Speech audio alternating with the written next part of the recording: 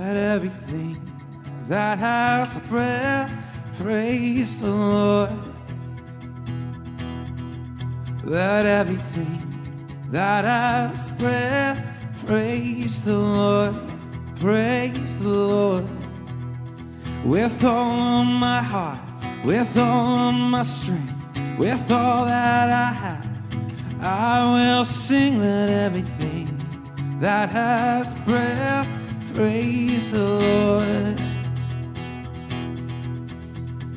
There is a river that flows unrestrained from your heart. Canyons of mercy so deep I could never depart. Oh Father, your wonders are endless. Open my eyes to believe, awake my soul. Let everything that has breath praise the Lord. Let everything that has breath praise the Lord. Praise the Lord. With all of my heart, with all of my strength, with all that I have, I will sing. Let everything that has breath praise the Lord.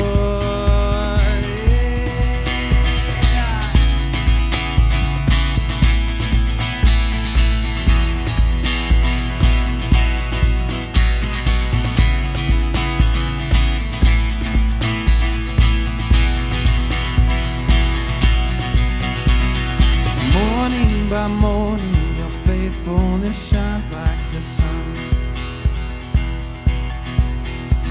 Oh, heaven's on fire, alive with the brilliance of love. Oh, Father, your wonders are endless. Open my eyes to believe, awake my soul. Let everything that has breath praise the Lord. Let everything that has breath praise the Lord. Praise the Lord. With all of my heart, with all of my strength, with all that I have, oh, I will sing. Let everything that has breath praise the Lord.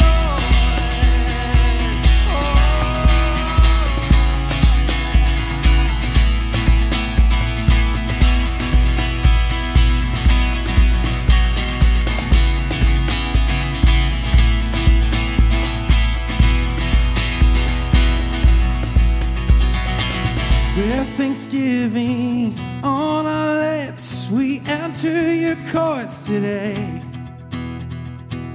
All our lives we freely give, awaken my soul to praise. With thanksgiving on our lips, we enter your courts today. All our lives we freely give, awaken my soul to praise. So let everything that has breath praise the Lord. Let everything that has breath praise the Lord. Praise the Lord. With all of my heart, all of my strength, with all that I have, oh, I will sing. Let everything that has breath praise the Lord. Let everything that has breath praise the Lord. Let everything that has breath praise the Lord. Praise the Lord. With all of my heart, with all of my strength, with all that I have, oh, I will sing. Let everything that has breath praise the Lord.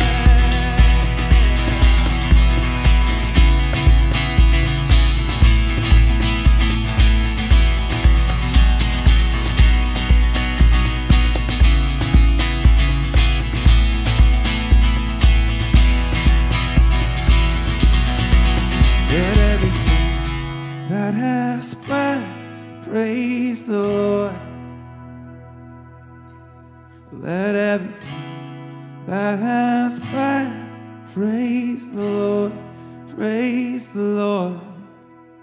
With all of my heart, all of my strength, with all that I have, oh, I will sing. Let everything that has breath praise the Lord.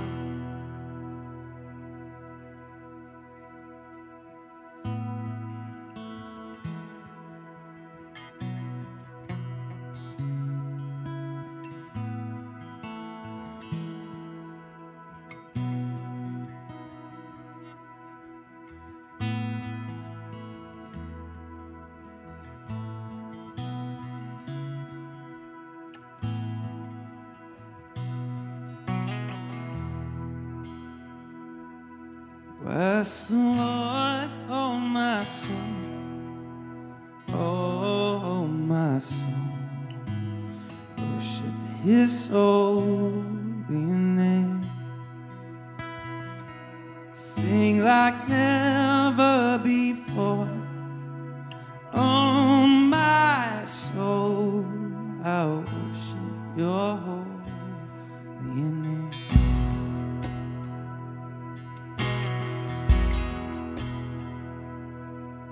The sun comes up, it's a new day dawn.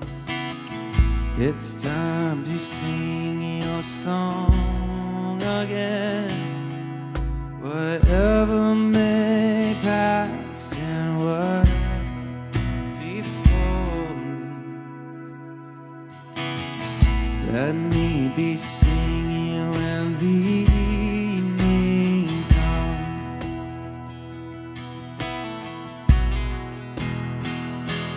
bless the Lord, oh my soul, oh my soul.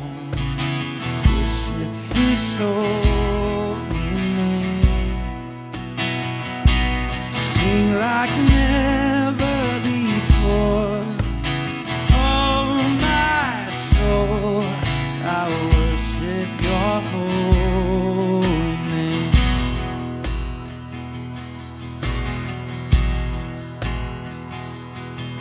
Oh, You're rich in love and slow to anger. Your name is great and Your heart is kind. For all Your goodness I will keep on singing. 10,000 reasons for my heart to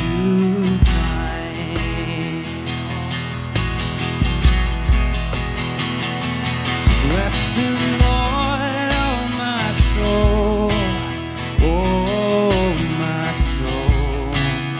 Worship His holy name. Sing like never before, oh my soul.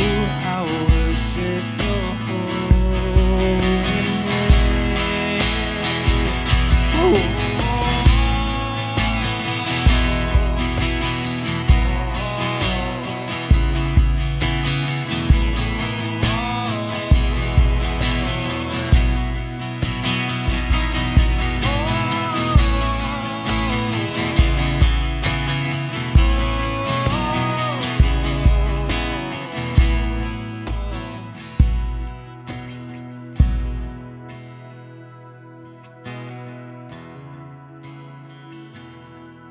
And on that day when my strength is full, the end draws near and my time has come. Still my soul will sing Your praise unending. 10,000 years, then forever.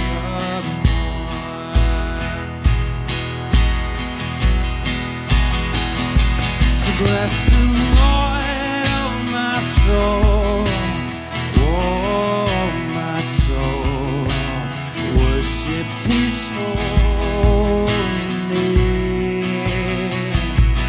Sing like never before, oh my soul, I worship Your holy name. Oh, bless the Lord, oh my soul, oh my soul, worship His holy name.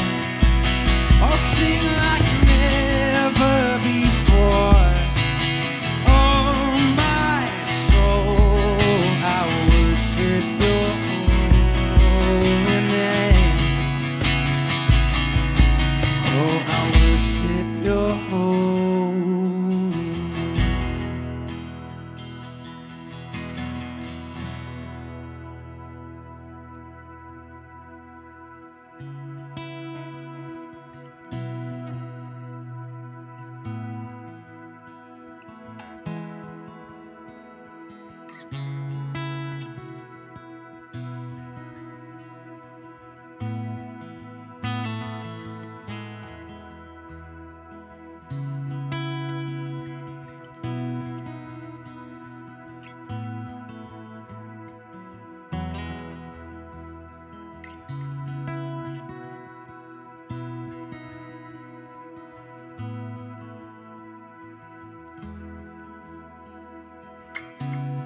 Before I spoke a word, You were singing over me. You have been so, so good to me.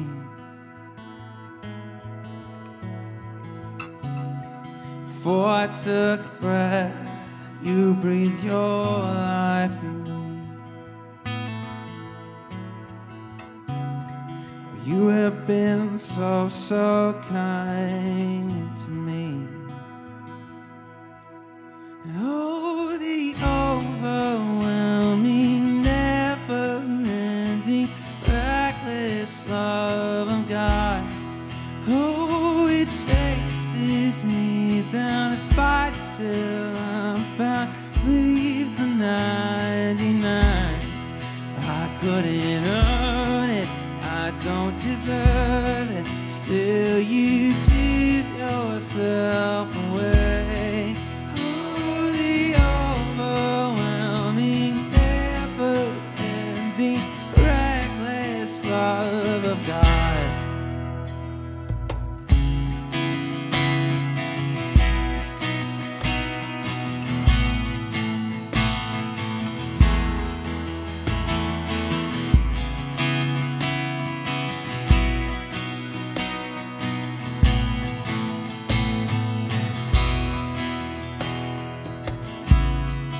I was Your foe, still Your love fought for me. You've been so, so good to me.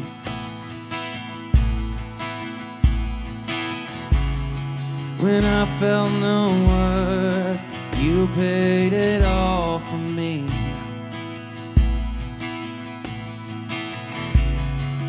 You've been so, so kind to me. Oh, the overwhelming, never-ending, reckless love of God. Oh, it chases me down and fights till I find peace in 99. Oh, I couldn't don't deserve it, still You give Yourself away. Oh, the overwhelming, never-ending, reckless love of God.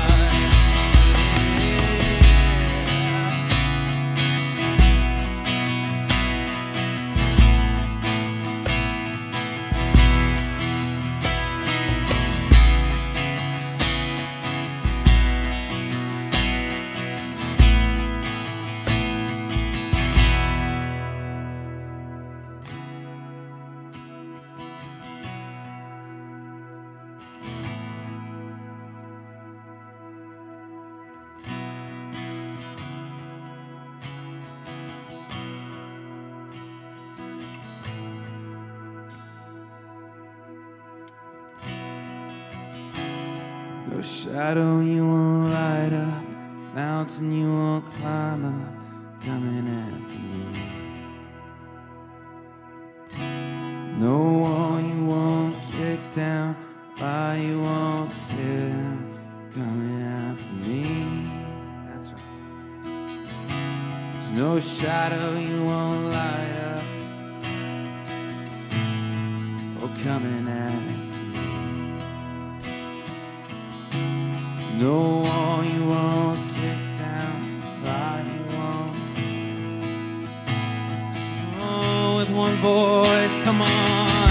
There's no shadow you won't light up, mountain you won't climb up, coming after me. There's no wall you won't kick down, lie you won't tear down, coming after me. One more time. There's no shadow you won't light up, mountain you won't climb up, coming after me. No wall you won't kick down, lie you won't tear down, coming after me.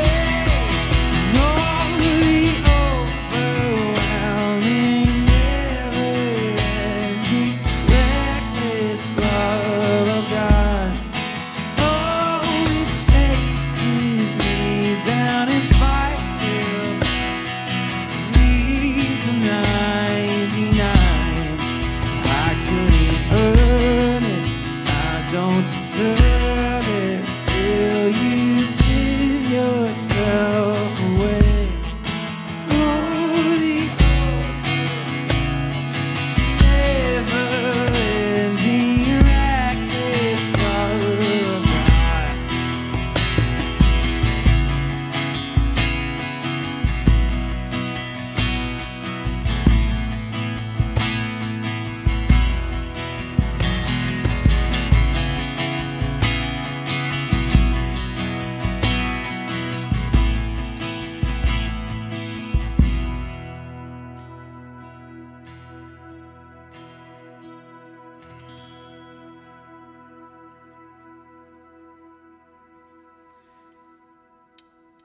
We're going to sing one more song together as we do that.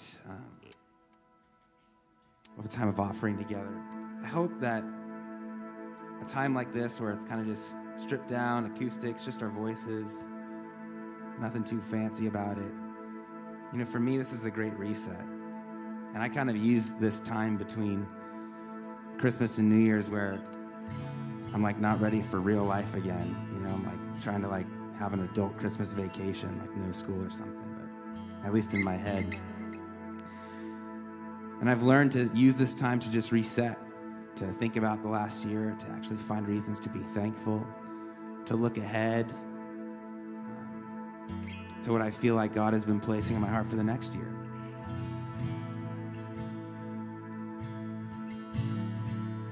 And so I would encourage us in this time to find a moment to slow ourselves down, to even as the baskets go around, you know, it's an opportunity for us to give, but it's a reflection of who God is. It's a reflection of his generosity toward us. And so whether or not you put something in there, it's an opportunity to be thankful as that basket passes from your hand to the next, thanking God for his generosity toward us, endless generosity toward us. We just celebrated the ultimate gift, the gift that trumps all gifts, right?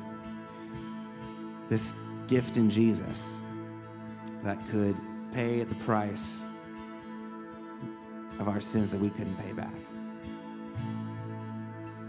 And our faith is built upon that gift.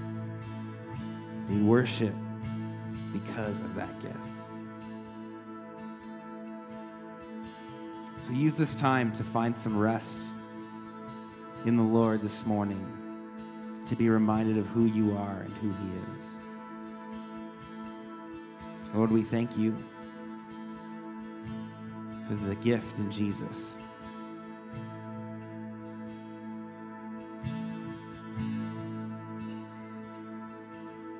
That we can depend on you, we can trust in you.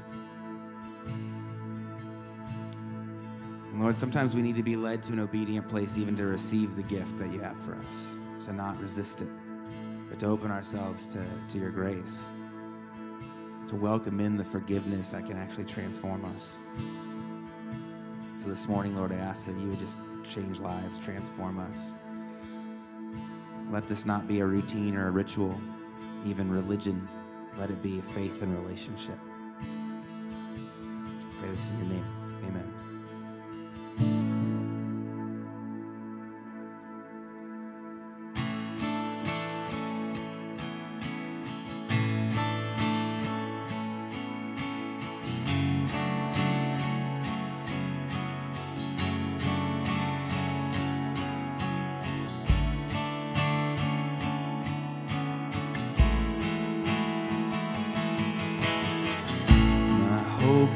Built on nothing less than Jesus' blood and righteousness. I dare not trust the sweetest friend, but wholly trust in Jesus' name. Let's sing that again. My hope is built on nothing less than Jesus' blood and righteousness. I dare not trust the sweetest friend, but wholly trust in Jesus' name. You sing it out. Christ alone, cornerstone, we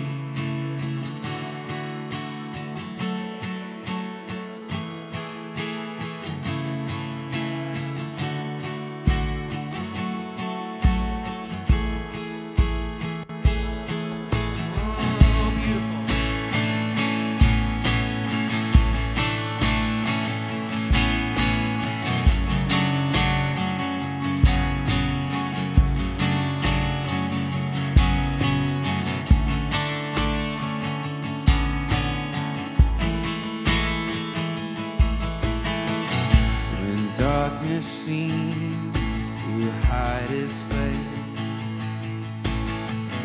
I rest on his unchanging grace. Yeah, the stormy gale,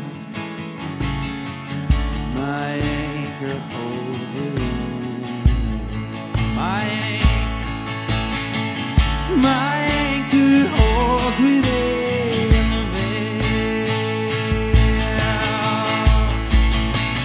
Christ the Lord, cornerstone, weak made strong in the Savior's love, and through the storm, He is Lord.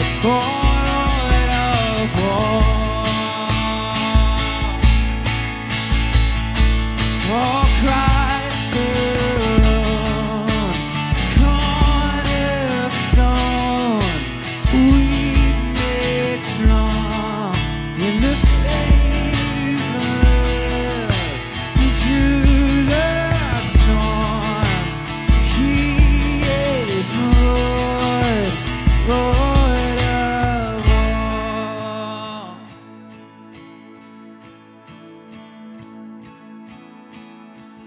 And He shall come with trumpet sound. Oh, may I then in Him be found, dressed in His righteousness,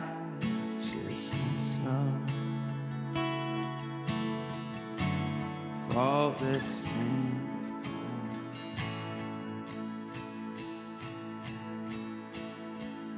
oh, Christ. Come on.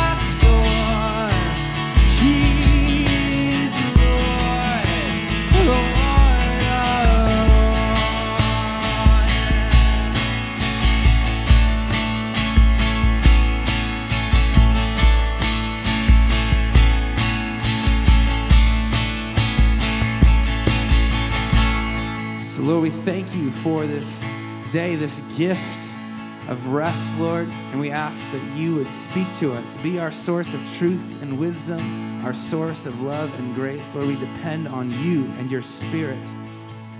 We don't pray to remain the same, but we pray for transformation. We may have already chosen to follow you, but we are certainly not done changing and growing, Lord. And so we give ourselves to you. We worship you because you alone are worthy. We celebrate you today. In Jesus' name, amen. Amen.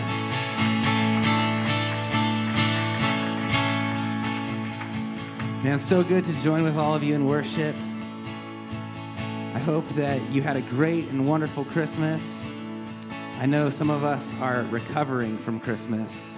I'm recovering from the day after Christmas sickness, so maybe you're enjoying the lower keys. You're like, Brian sings too high every week, so.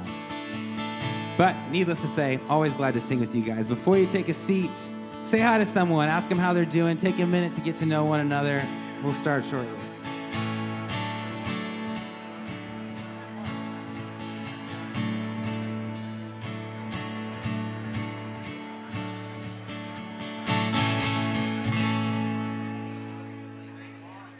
Guys, how we doing? Man, and Brian fired the band. Huh? What happened? Where'd they all go? It's 2020. Things are changing now. Starting fire already, getting in the pulpit. Guys, let's pray. Lord, you are good. And God, we bring so much to you right now. The past year, the past decade, the past day. Whatever it may be, Lord, we bring it into this room, into this place, and say, Lord, would you just begin to lead and direct? What do you have for me, for my family, for those around me, God, where I work, where I live, how I love? And God, would you speak to us today? Let my words hit the floor, and Holy Spirit, minister to your people. In Jesus' name we pray and say, Amen. So guys, how are we doing? If you need a Bible, raise up your hand. We will get you one. Hopefully some of you are new and you are here from the Christmas Eve service. Amen. If not, let's pray for everyone that came at the Christmas Eve service, that they show up again before the next Christmas Eve service. Amen. Got a couple hands in the back over there. But guys, are you ready to get into this? And by that, what do I mean? Are you ready to be done with 2019? Some of you are going to shout, Amen. Are you ready to be done with this decade? Some of you had a crazy time. Marriage, family, kids, life, diagnosis, the passing of loved ones. We acknowledge all of that. Some of you have seen how the Lord has worked in your life, and I want you to know as we start this that God is a God of time.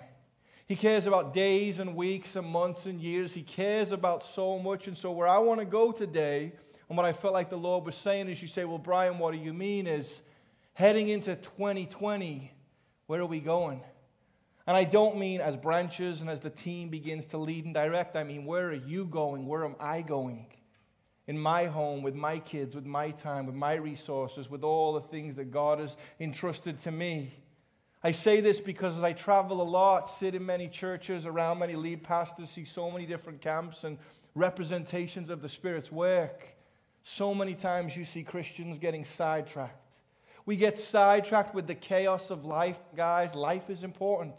It's great to make money, to enjoy things, to go through the ups and downs, but there is a certain call. And so some of you saying, bro, it's early and I've had one or two coffee, maybe too many donuts if you're like me with a one-pack. Amen?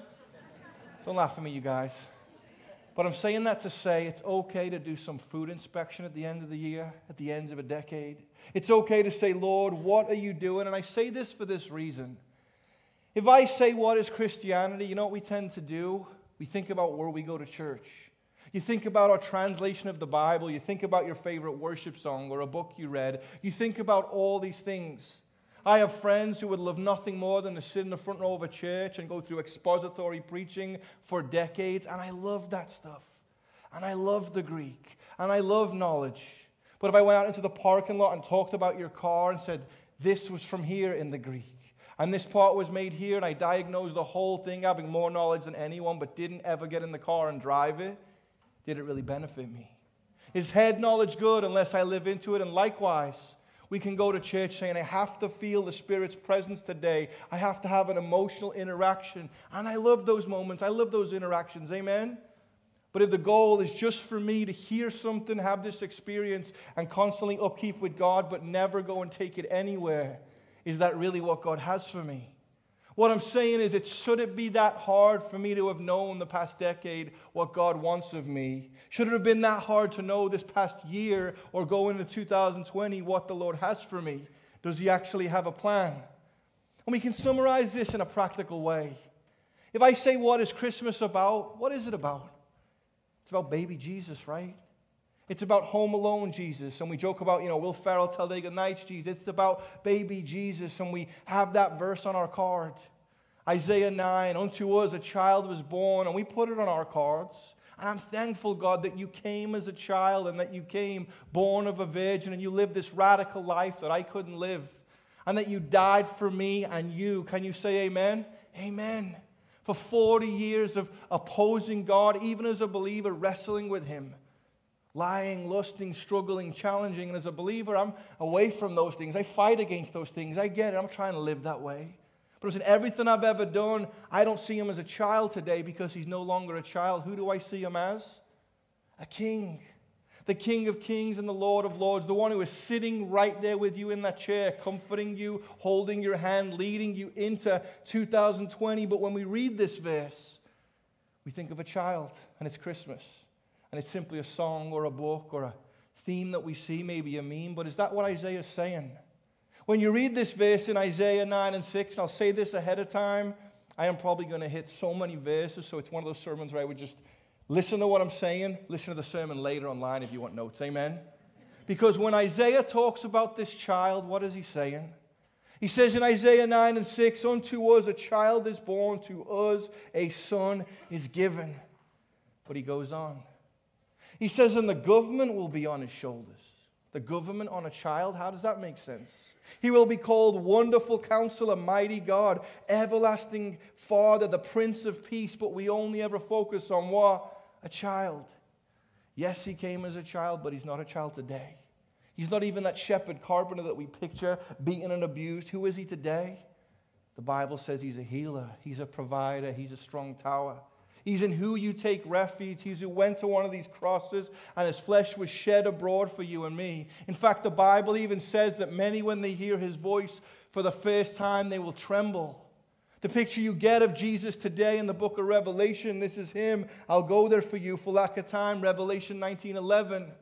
It says of Jesus that I saw heaven standing open, and before me was a white horse, and His rider was called Faithful and True. And with justice He judges and wages war. Radical.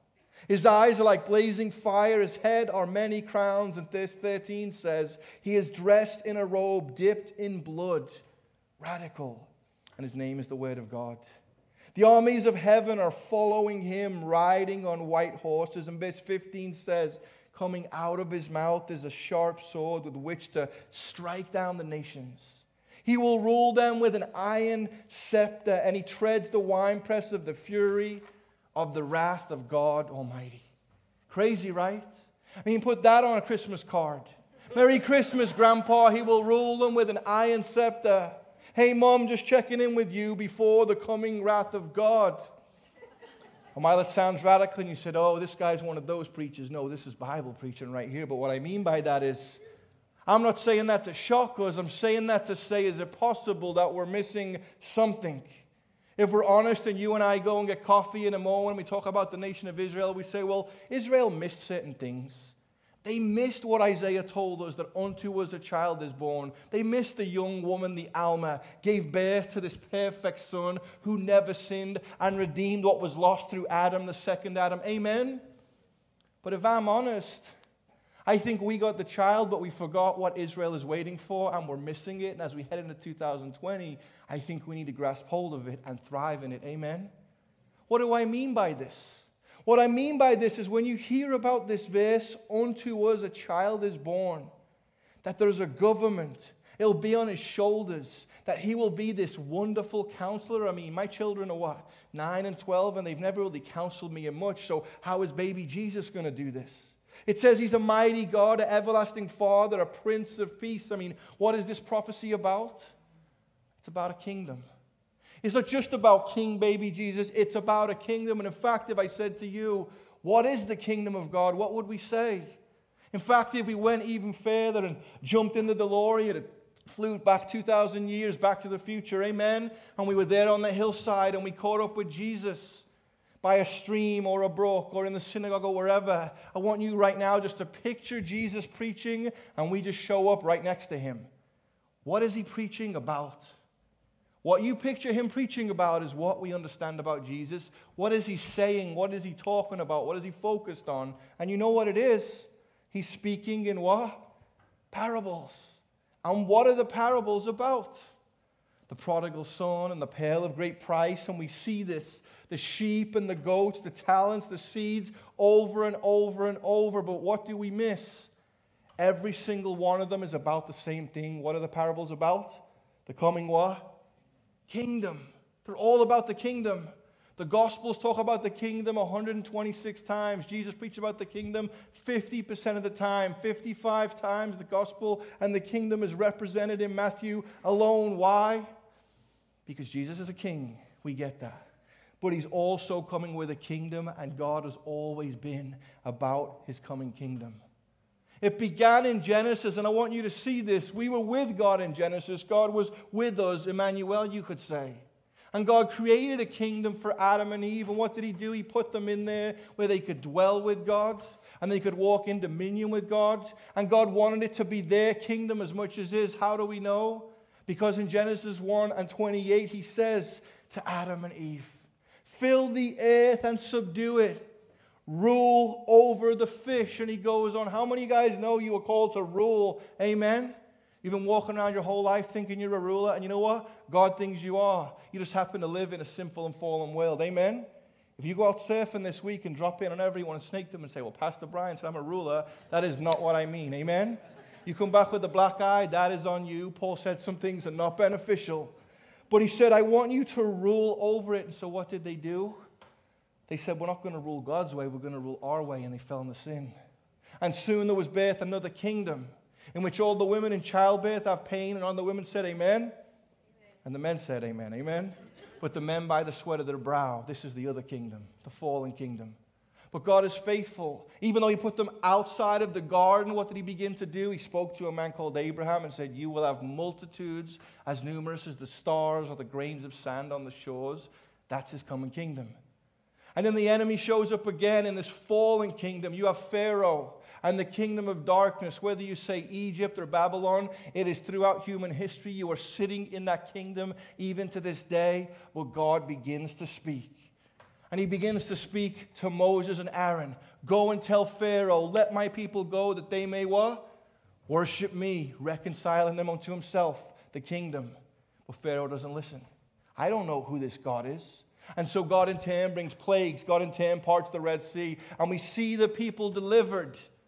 God opposes evil. He speaks life as truth. So if we look at this story, what do we know about Egypt, about Israel? We know that God has sent a kingdom and there's a coming kingdom, because if you were a Jew in that day, if you were a Hebrew, you would have been raised thinking about certain verses. And the fact that God even spoke to Pharaoh, the Bible says God hardened his heart. But Pharaoh also didn't receive the word of the Lord. Amen? The Bible says if you hear his voice, don't harden his heart. So yes, God hardened his heart. But God was speaking life to him, and he'll speak life to you and me. But if we reject it, our hearts will grow hard to the things of God. Someone maybe needed to hear that today. Amen? To Israel, though, the point is this.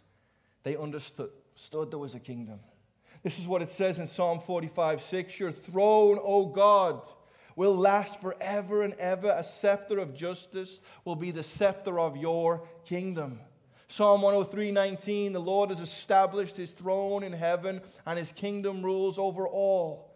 But as time goes on and Israel doesn't listen, their kings fall and man gets mad at man. But overall, you know who's faithful? God. God continues to be faithful, and now he begins to speak prophetically into 2,000 years ago in our day and age. Zechariah 14:9 says, the Lord will be king over the whole earth. That's a prophecy. And on that day, there will be one Lord, and his name, the only name. Even Isaiah followed the verses on from that child given unto us. It says in Isaiah 9:7, of the greatness of his government and peace there shall be no end.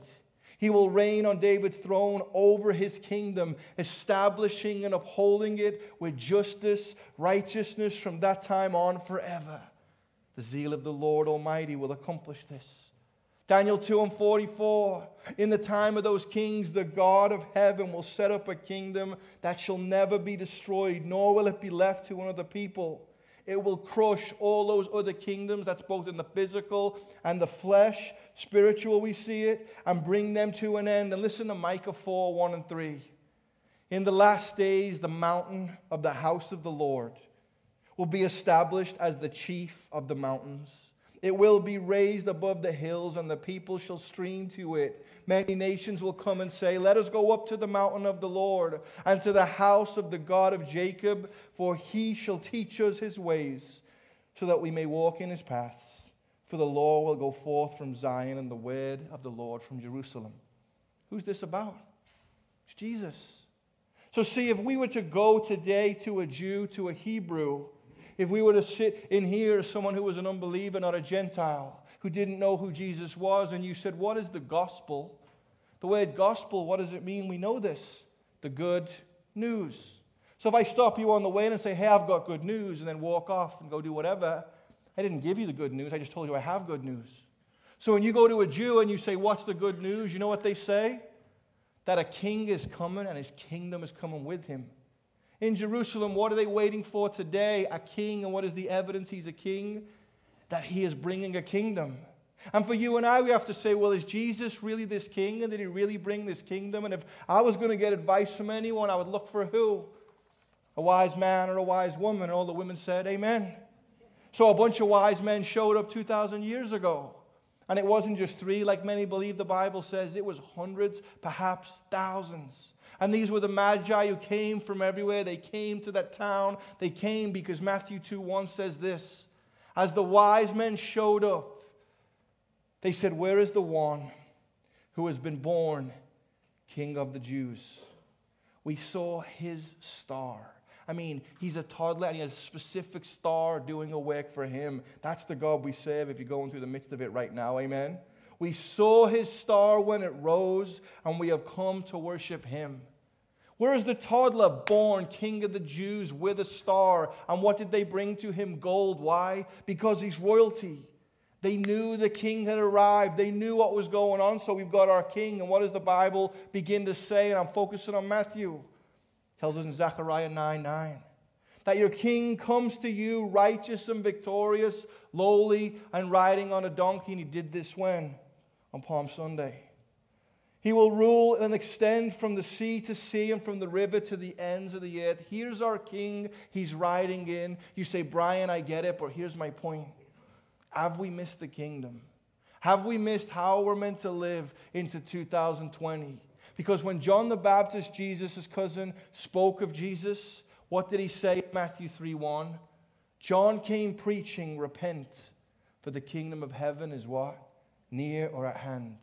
John the Baptist is captured. He's put in prison. He's going to have his head cut off. And in Matthew 4:17, it says that because John was captured, from that time on, Jesus began to preach. What did you preach, Jesus? Well, I preached repentance. For the kingdom of heaven is what? Come near. Here comes Jesus, a king, preaching a kingdom. And even later when Pontius Pilate would say, are you a king? What did he say? My kingdom is not of this what? World. The story of Matthew is a toddler king coming, given gold, rising up, living his life. We hear about a kingdom. And then what we catch in Matthew 4 is a very famous verse. I'm trying to paint a picture for you to put the whole of the New Testament together before the epistles in a sense. As Jesus is walking the shores, now establishing he's a king, he calls the fishermen, and what does he say? Follow me. Come into my kingdom. Come be my disciples. And I'm going to make disciples of you. I will make you fishers of men. I will show you this kingdom. Show me, Jesus. Matthew 4:23. And so Jesus went throughout Galilee, that's the region, teaching in the synagogues. What did he teach? Proclaiming the good news of the what? Kingdom, and healing every disease and sickness about the people. And news of him spread all over Syria. People brought to him all who were ill with various diseases, those suffering with severe pain, the demon-possessed, those having seizures, and the paralyzed, and he healed them. What he's doing and saying, here's the king. Here's the coming king. Here's the star. Here's the gold. Now he's this 30-year-old carpenter who's got a 3-year ministry, and he's performing signs, miracles, and wonders. Why? To say the kingdom's here. All the promises God was making in the Old Testament, that one day he would wipe away every tear. There'd be no more death. There'd be no more pain, no more cancer, no more suffering, no more of the craziness you were going through. Jesus is beginning to manifest parts of it. Why? Because he's demonstrating who he is. Even a second later, he casts out a demon. He goes into the synagogue and he's preaching in here, and people are flocking. Hundreds of people are showing up. Is this the king? But what are they thinking? Is this the kingdom? They're not thinking of individually stopping each person and saying something specific, though that is part of the gospel, amen? They're thinking of this coming, arriving, changing time, kingdom. And when you go into 2020, that's how we need to be entering. They're thinking of this kingdom, and so Jesus continues, follow me, Luke 4:38. Jesus left the synagogue, and this gets radical. And he went to the home of Simon, and Simon's mother-in-law was suffering from a high fever. And so they asked Jesus to help her. This gets crazy. So he bent over and rebuked the fever, and it left her. Was it a demon? Was she sick? I mean, was there sin? No, he just spoke to a fever, and however that fever heard what he did, it left. That's quite kingdom-minded, amen? And I love this part. She got up at once and began to wait on them. So the second Jesus healed her, she got up and made them what? Fish and chips or fish tacos or something. The Bible says there's nothing new under the sun, and we all know Jesus liked fish, so why not have some wahoos, amen? Wahoos. Rebuked the fever and began, and what does it say in verse 40? And guys, just so you know, that really isn't in the text. That's the Brian version. It says in verse 40, at sunset, and the people brought to Jesus all who had various kinds of sickness, and he laid hands on each of them and healed them. And moreover, which means, guys, listen to what he did. Listen to how this kingdom invaded. Demons came out of many people, and they shouted, you are the Son of God. But he rebuked them and would not allow them to speak, because they knew he was the Messiah. You see, people would wanted to king him. They wanted to crown him right then, but he had to go to what? The cross. There'd be no life, death, resurrection if he was withheld. But at daybreak, Jesus went out to a solitary place, and the people were looking for him. And when they came to where he was, they tried to keep him from leaving. But what did Jesus say? I must proclaim the good news of the kingdom of God to the other towns. Also, because this is why I was sent. And so he kept preaching in the synagogues of Judea. He did perform signs. He did perform miracles. But all of these things were expressions of the one day coming kingdom where it will all be perfect and we'll all be risen in glory with Jesus. Amen? But the goal of this is to proclaim the gospel. The reason why the kingdom is coming is because as he traveled, you know what he said? For this reason I was sent, to seek and save that which was what? Lost. Here's a king bringing a kingdom, and the manifest presence of the Holy Spirit was there to affirm his messianic credentials.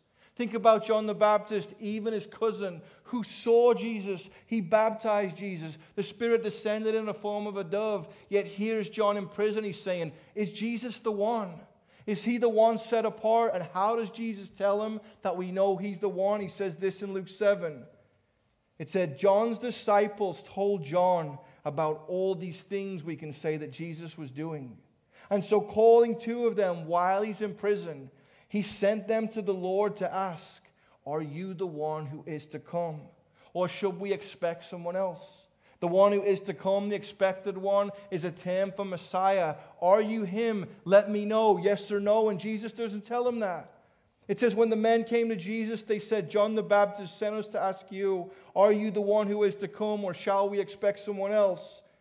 At the very time, Jesus cured many, there's the kingdom, who had diseases, sicknesses, and evil spirits. He gave sight to many who were blind. So he replied to them, go back and report to John what you have seen and heard, the deed and the word, that the blind receive sight, the lame walk, those who have leprosy are cleansed, The deaf hear, the dead are raised, and the good news is proclaimed to who? The poor. Go back and tell them that you've seen the kingdom, but here's the idea. What we've done in the West is we've made the gospel very personal to me or just to you. It is about Christ and Christ crucified, but I came to faith in 2004, so I am not trying to sit back and say, Lord, rapture me out of here or get me to heaven one day. As much as it's about the kingdom of God and repentance, amen? It's about living in the kingdom. It's about allowing the kingdom to be here and not yet. We're not fully there yet. I'm still dying right now. My body is aging. How many of you guys know you're going to die one day? 20 of you. Well, for the rest of you, sorry for the bad news. Well, you better plan to be washed in the blood of Jesus. Amen? But here's the reality. Is the gospel to a Jew isn't, have you repeated this prayer and do you know you're bad? They got it. They knew that. They had the 10 Commandments, 613, they tied around their old necks. They knew that. The gospel was, here is this king, and we've been given this kingdom, and now we're going to take it out and live it. If you're like me, more of an evangelist, you know the verses about the gospel. 1 Corinthians 15, from 1 to 5-ish, Paul breaks it down. The gospel message is that Christ died for us, for our sins, according to the scriptures. Verse 4 said that he was buried, which means he actually died. And the next part is that he was raised on the third day and that he appeared to many. The gospel is he lived, died, rose again for every person in this room. If you just strolled in today, you are having a great day because you are hearing the good news that when you die, you can be forgiven of all your sin by the grace and mercy of God. You are welcome. Amen. I wish someone would have told me that before I was 24. My life was upside down and crazy. But we hear that verse and we go, well, that's the gospel. But here's what's amazing. If you continue on in this verse to 24, we see this amazing picture of the end of time. If we want to be an end times church, and like Pastor Bobby said, talk about the rapture, hey, we'll talk about whatever, but here's what's amazing.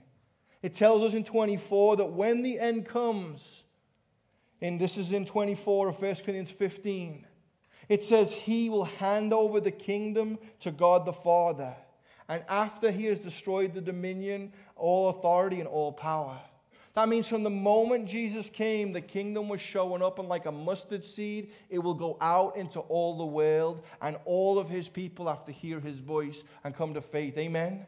The picture of a mustard seed isn't that I'm sitting here and I'm comfortable and thank you for 2019 and I hope my life works out. The picture is we're going to move the gospel forward. This is why it says in Psalm 110:1, David speaking about God speaking to Jesus.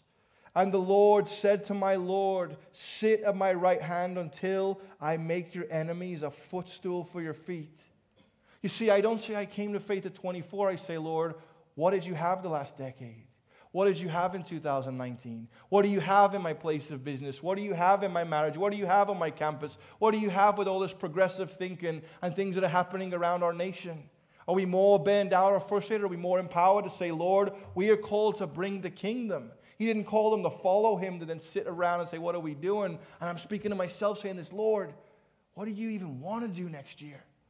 We're not freaking out because of what's going on with politics and culture and the world. We are walking with the King and we have the kingdom. And here's the idea, is if we really want to ask God, what do you have next year? Why don't we just simply ask that prayer? Why don't we say, Lord, why doesn't your kingdom come? And you know what? Let your will be done on what? Earth as it is in heaven. That prayer doesn't mean wait till the kingdom comes, then we're done. What it means is let's pray your kingdom into where we live and begin to take the kingdom and walk in love. And yes, preach repentance. Like I said, I wish someone would have stopped me and said, do you know why your life's so crazy? Why?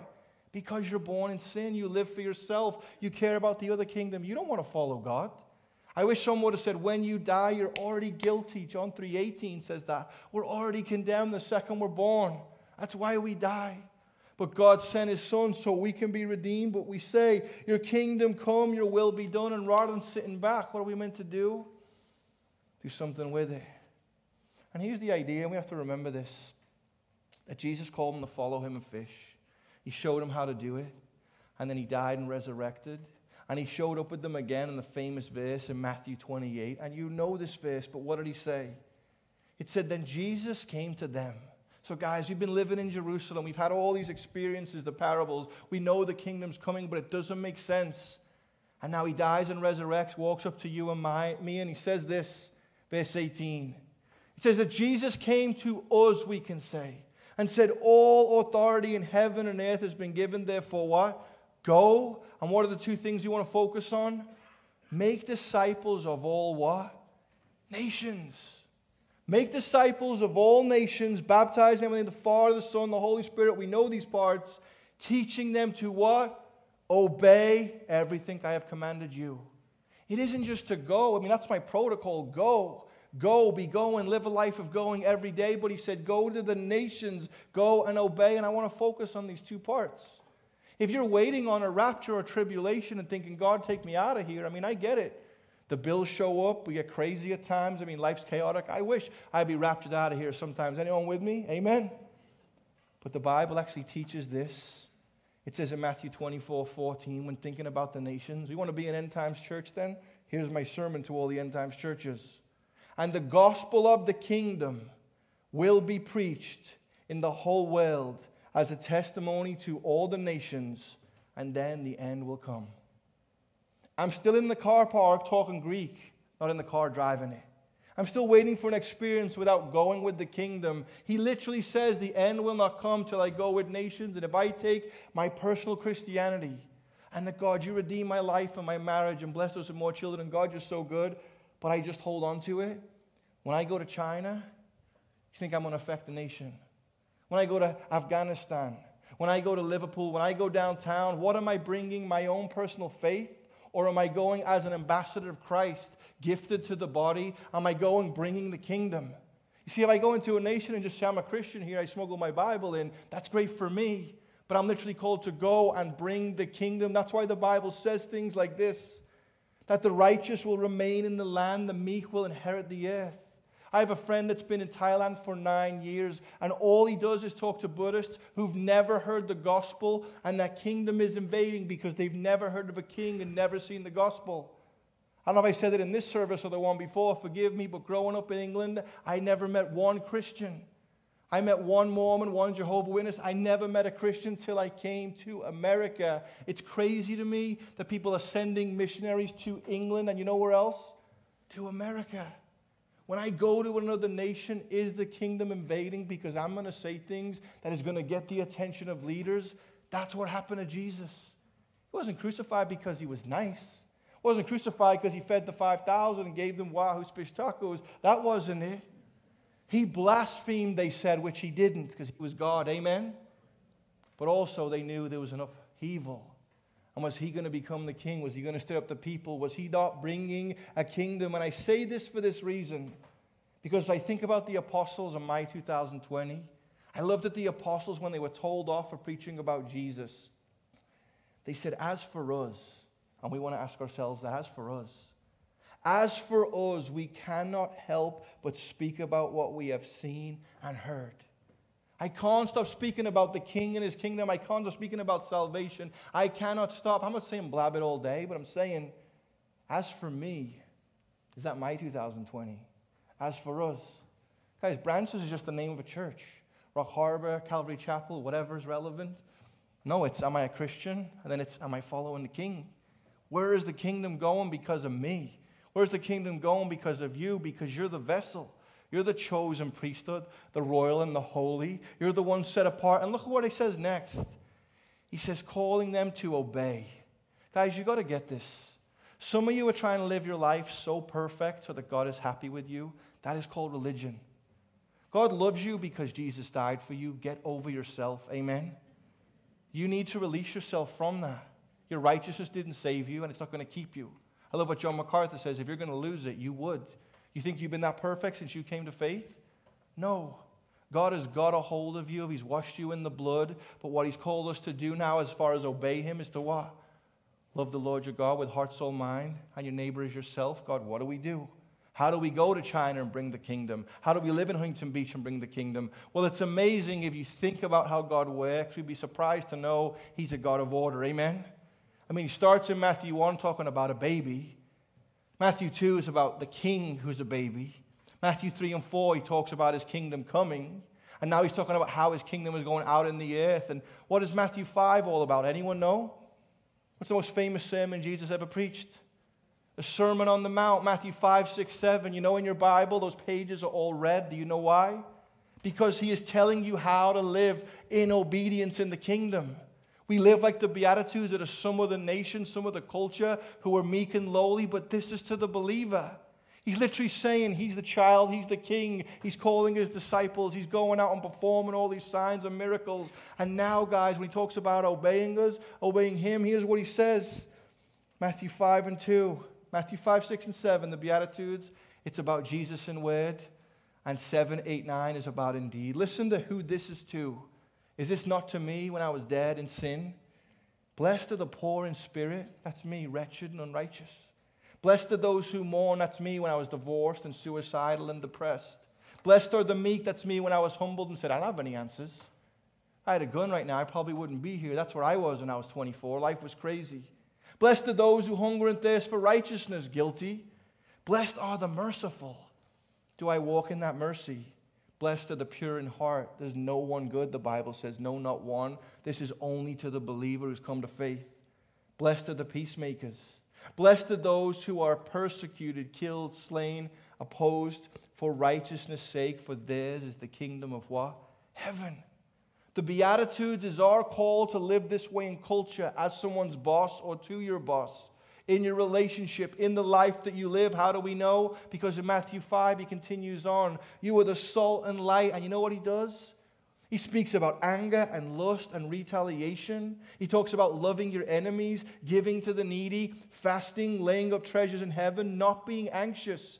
2,000 years ago, people knew that friends and family would be anxious, depressed, and sadly taking their lives. And he says, our house is built on the rock. The Beatitudes is to us. It's to us when we step into this. I mean, Matthew's title is The Good News of the Kingdom. And then go read Matthew 8 and 9. You know what this is? We're back to the black letters now. Why? Because this is Jesus performing these things indeed. Paul said, whatever you do, Brian, whatever you do, branches, whatever you do, believer, for the King and kingdom, do it all in word and deed. Listen to his word, but go and live this. What is the picture of this sermon?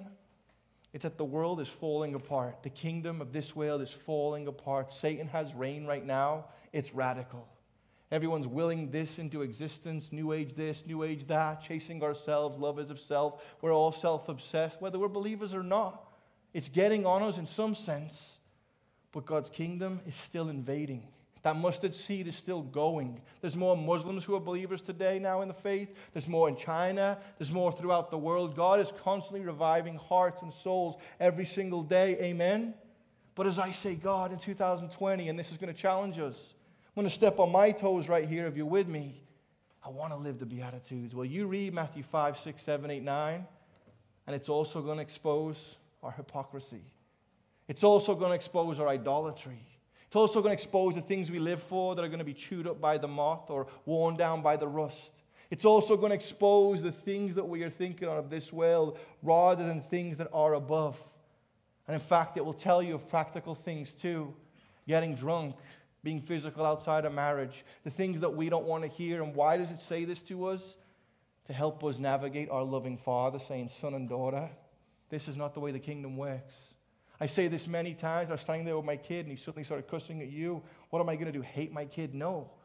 I'm going to say, this is how you talk now. This is the way you treat someone now. This is the way you treat a brother and sister. That's called conviction. God is saying that to you and me in the areas we may be. I've called you to greater and deeper things. You know why so much of the church is upside down around the world?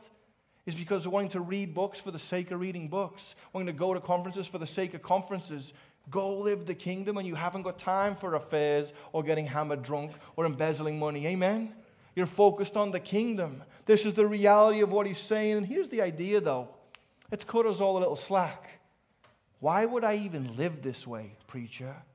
Why would I live this way last year? Why would I live this way in 2020? Why do I want the kingdom anyway? It's only one answer. The only reason I would want this kingdom is because what? Of the King. That while you and I were still sinners, Christ died for us. The only way I'd want the kingdom is because he saw you and me and said, oh, no, that's not good. I'm going to die in their place. That when Adam rejected Eve in the garden and said, God, it's the woman's fault, Jesus looked at you and I, the church's bride, and said, oh, it's her fault, all right, but I'm going to go in her place. It began in a garden with a tree, with the sweat of his brow, with the woman giving birth to the kiss, right? Through her came that fallen sin nature of people through Adam. But it was redeemed and reversed because of a tree that Jesus hung on. Because of not the sweat of his brow, but the sweat of blood on his brow, the thorns, and that he was born of a virgin. It was all reversed. This is God's plan all along. And why would I possibly want to follow this king? Because Colossians 1:13 says, he has rescued you, Brian, you branches, you who've put your faith in him. He has rescued us from the what?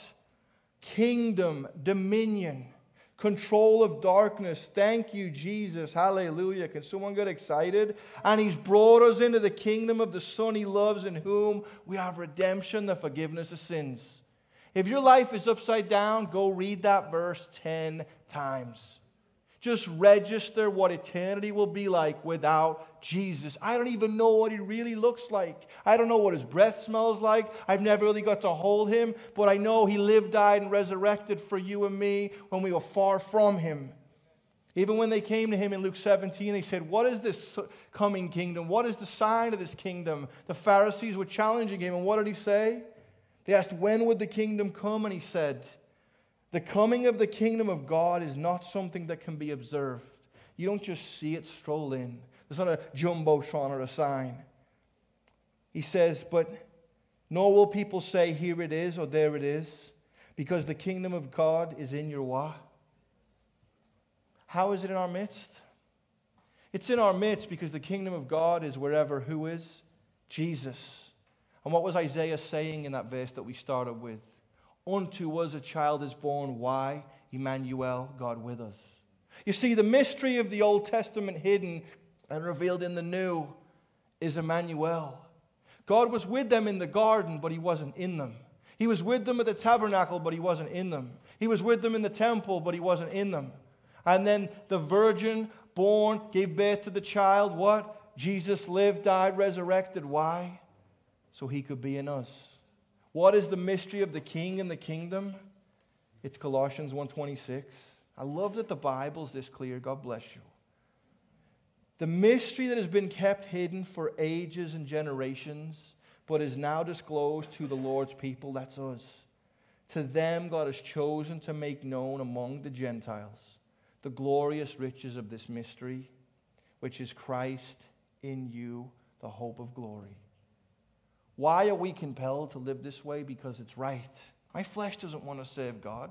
Does my wife want to come alongside me? Do my kids want to listen? Do we want to show up to church early? No, we've got flesh. We're wretched and wicked still. That's a part of our sin nature. Amen?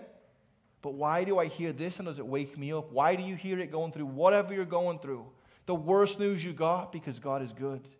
Because Jesus is king, because unto us a child is born. And if this isn't the rock that we stand on, whatever else you're going to grab a hold of is fleeting anyway. It's not going to stand. That's how the world's kingdom. And so what do we see in this? This is what was hidden in the Old Testament and is revealed in the New. But what do we grasp in this? The first thing is, do you know Jesus? Do you know him as king? Is he Emmanuel, God with you? And the second thing for us as believers is that you want to enter 2020 seeking first the kingdom and his righteousness. Do I have a better plan for you? Does my accountant or a business planner or someone have better plans than I do, but doesn't God have the best plan? Do you know him as king, and do you want to seek first his kingdom? Because last time we checked, which was a moment ago, you don't have to go to the nations because America is a nation, but what would it look like for us, not as branches, but just as believers, to live into the kingdom? What would it look like for what you're going to face, the ups and downs, to hold on to the king as he shapes and leads your lives? Did you guys get what I'm saying in this? Let's bow our heads for a moment, and I want to get even more crazy for just a second. Did you come in here today and you don't know Jesus? Did you come in here today carrying sin, separate from him, and you just said, what is going on? It is early, and apparently I'm living in this kingdom, but apparently the Bible says there's another kingdom and a king. And no, I don't even know him. He lived, died, and resurrected. He shed his blood, and apparently right now, I'm still guilty. I want to tell you, friend, that you're a breath away from heaven or hell, whether you believe it or not. The Bible is true. And God has brought you here today to hear this message, and we don't want to end a service like this without inviting you to say, I hear the Lord, I hear His voice, I need to respond. Is there anything greater than ending this year, this decade, the chaos of your life, and grabbing forth to the kingdom of God and Jesus and saying, Lord, I need forgiveness? We're all going to see each other at the finish line, but are you in here today and you say, I'm done playing around, I'm done seeking this world system, I need to get right with God? If that's you, on the count of 3, I want to pray with you in a moment. And if you know today you want to let go of that sin, receive of the blood of Jesus and be forgiven, forever innocent because of His work, would you just raise up your hand so we can pray for you on the count of 3? 1, 2, 3. Amen. Maybe you're in here and you say, Lord, I don't have it all figured out, but I just want to be used by you. Help me to shape my business. Help me to shape my life, shape my marriage. Help me to shape whatever Brian isn't even talking about, but Lord, you know. Maybe you're just saying, Lord, help me to bring the kingdom in the way I live the Beatitudes. Not under compulsion, but Lord, lead me in the workspace where I pass time, in school, in college, in the home. As difficult as it is, Lord, I know we're flesh, but God, I need your help. If you just want to say, Lord, help me in those areas, you just raise your hand where you are. Just an act of faith saying, Lord, I know you see me, but God, I want to just stand. And guys, let's just stand to our feet for a moment. I just want to pray for the few hands I seen that were lifted, for the many hands that were lifted for about the kingdom. And I just want to pray us into this time, and then we're going to open up the crosses. Get to those crosses if you need prayer, if you need things to be prayed for into the next year. If you need to confess sin or say, I need help with this, let's just extend our hands for a moment. God, we just acknowledge you, and we acknowledge the cross, that you lived for us, that you died for us, that you rose again. And God, every moment of my life is an invitation to be forgiven. And I pray, Lord, for those who lifted their hands, their faith would be in you. They would see their sin. They would see their need. And God, you would do a work in their hearts. God, we thank you for the cross. We thank you for the blood, that you're alive today. But God, we turn to you, put our faith in you. We repent and ask for forgiveness. And Lord, I ask today, God, that for those who just said, Lord, would you use us? God, empower us as your people, as your vessel. You're the one who crafts and shapes us. And God, there's work to be done. And it is not a burden. It's a blessing. God, shape their businesses, shape their crafts, bless their talents, God, their artistic abilities, their voices, whatever they may do, no matter how big or insecure they may see it, is all significant, God. If you were speaking about the woman with the 2 mites, how great for us to do anything in your name. But God, I pray in the next few moments as we begin to worship, as we open up these crosses for opportunities to receive prayer, would you begin to speak to your people like only you can? Meet us in those moments. We love the emotional part. If you want to speak in Greek, hey, let's do it and have someone interpret. We believe for that stuff. But God, I just ask right now as we leave this service in a moment, you begin to speak to us now. In your name we pray. Let's worship him, church. Amen.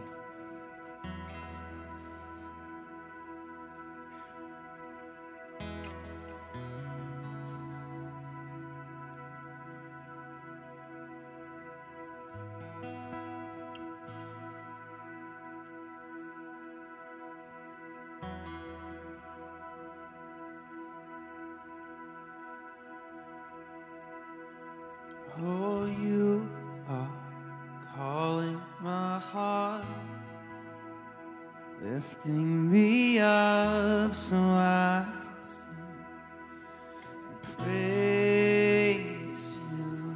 Oh, you are calling my heart, lifting me up so I can stand and sing.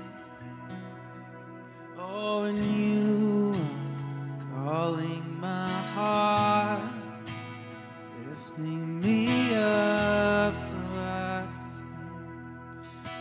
Praise you. Oh, you are calling my heart, me up so I can stand and sing.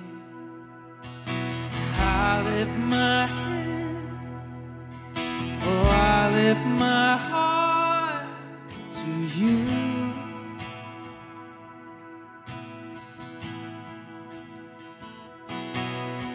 Oh, I lift my voice, I give it all to you. Lift my hands, my heart. Oh, I lift my hands, I lift my heart to you.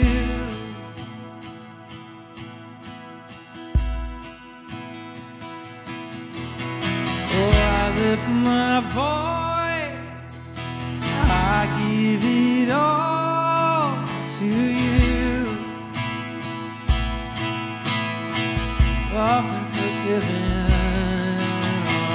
oh, I'm loved and forgiven. I'm filled with His Spirit. I'm loved and forgiven.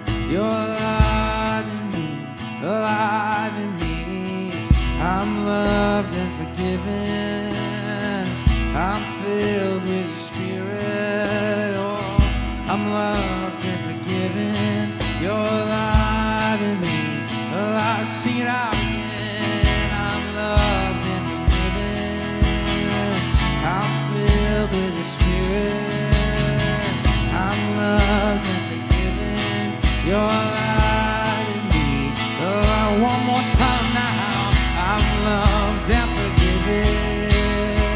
I'm filled with Your Spirit. Oh, I'm loved and forgiven.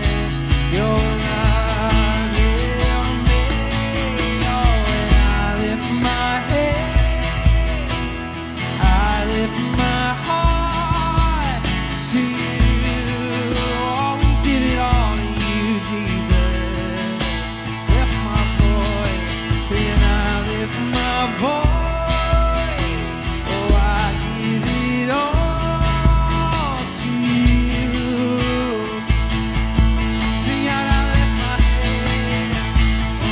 Oh, and I lift my hands. I lift my heart to you.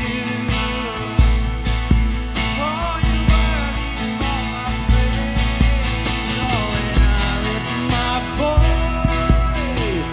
I give it all to you. I'm loved and forgiven. I'm loved and forgiven. I'm filled with Your Spirit. I'm loved and forgiven. You're alive in me, alive in me. I'm loved and forgiven. I'm filled with Your Spirit. I'm loved and forgiven. You're alive in me, alive in me.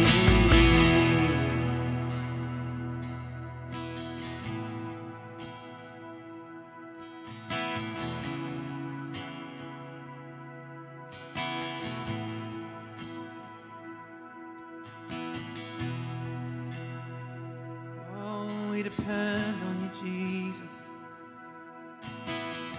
Lean on Your grace, lean on Your truth this morning. Oh,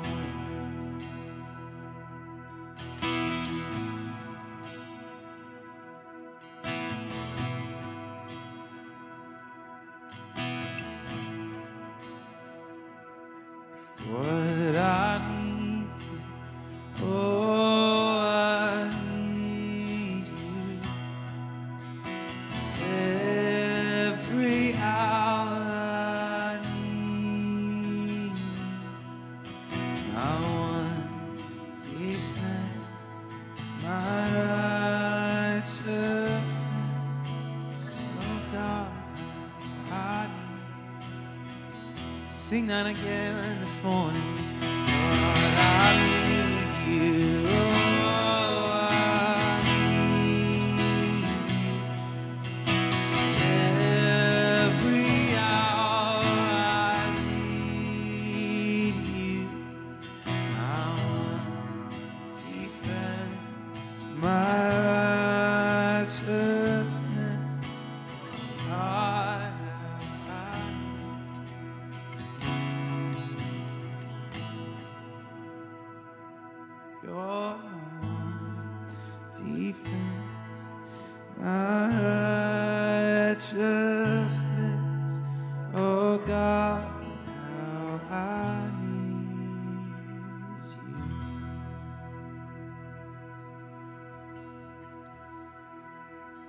church. Let's give it up for the Lord. Amen.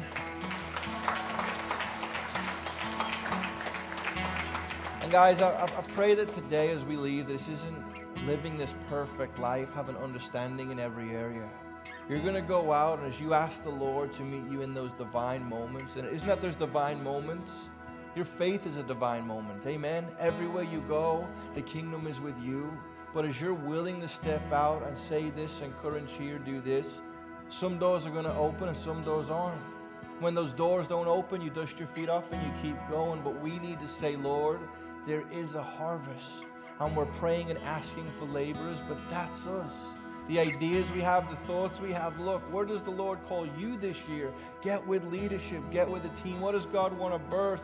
Since this church has been birthed, I've seen so much ministry just going from every kind of person and every kind of avenue. That's the heart of God, that the kingdom would go forth like that mustard seed. But I want to pray us out ending this year. Let's just extend our hands one more time. God, I pray, and even selfishly, Lord, to bless your people. Give them wisdom and knowledge, God. Give them sympathy, compassion. But Lord, bless them in the things of this world at times.